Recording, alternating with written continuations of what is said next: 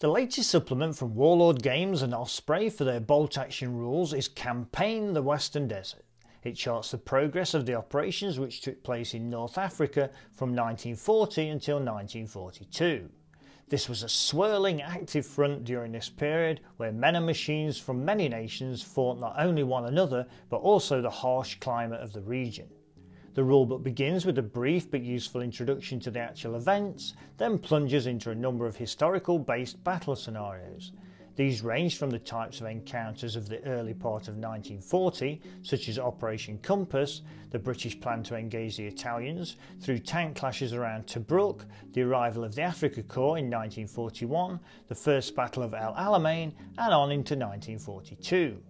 Maps, special rules, objectives and the historical aftermath of events are fully outlined, making each scenario not only simple to game but providing a sense of historical relevance.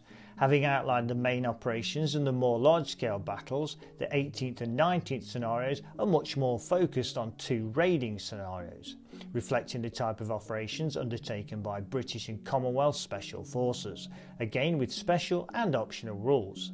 As always with a new supplement, there are new units for each of the combatant forces, including for British and Commonwealth players, a new set of stats and information for Italian players, and a wealth of new German organisation tables and vehicles to represent the Deutsche Afrika Korps. To cover the changes which took place in each force during the period 1940 to 1942, the Theatre Selectors covers the options and special rules to enable players to field forces for each of the main armies. By simply picking a year, players can construct a typical infantry, armoured and anti-tank platoon. There are also rules for fielding a particular part of the Commonwealth component of the British Army, with national characteristics for Australian, South African, New Zealand and Indian themed units. The rules also cover how to field division and brigade level forces as defined by the bolt action rules. A nice touch is an entire section devoted to fielding free French units. This includes army special rules, a full table for organisation, points values and options for various units and platoons, plus details of unique weapons and equipment that were used by those hard fighting heroes. To add even more options for the gamer, there is a section which covers the various special forces which operated in the Western Desert campaign.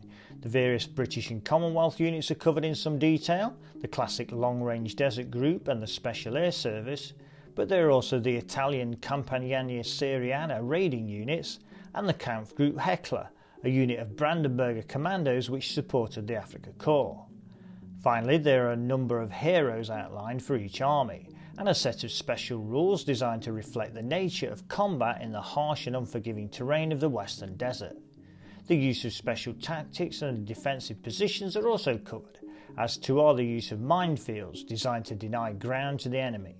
This new bolt action supplement is packed full of rules and organisational information to help create units and new tactical challenges for gamers. However, there are also some useful pieces of historical information that bring the nature of the war in the Western Desert into sharper focus for the new and veteran gamer alike. Most importantly, the layout of the book, coupled with the level of written content, allows the gamer to easily access the information presented within.